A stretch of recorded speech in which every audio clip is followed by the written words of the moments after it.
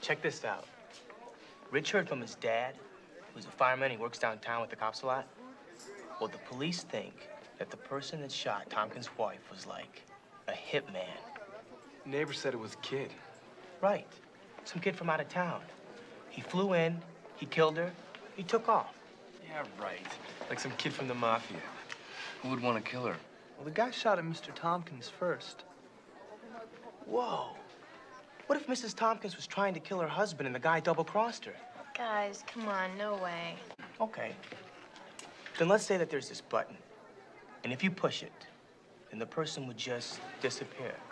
If you could do that, who would you phase out of life? The Detroit Pistons. Cher. Tom? It's not my decision. Okay. Let's say they paid you to do it. How much?